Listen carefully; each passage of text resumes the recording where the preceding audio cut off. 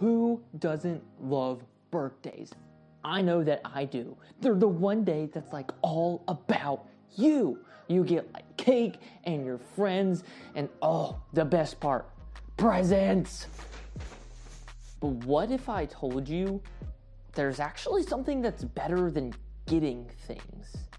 And it's actually giving them. Wait, what? Yeah, you heard that right. Our verse today in Acts chapter 20, verse 35 tells us this. In everything I did, I showed you that we must work hard and help the weak. We must remember the words of the Lord Jesus. He said, "It is more blessed to give than receive."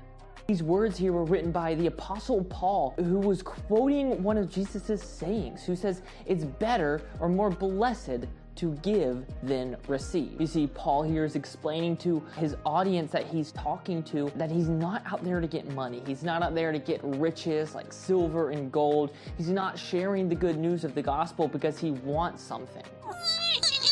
Instead, he's working hard to share the love of Jesus. And that's exactly what we, as followers of Jesus, are also called to do.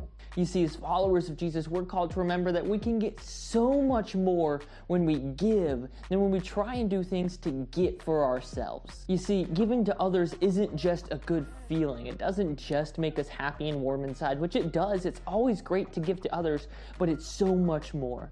When we give to others, we get the opportunity to share with them the greatest gift of all.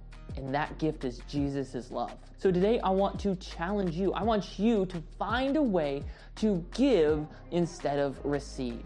And hey, no matter what happens, don't forget, it is better to give than receive. See y'all.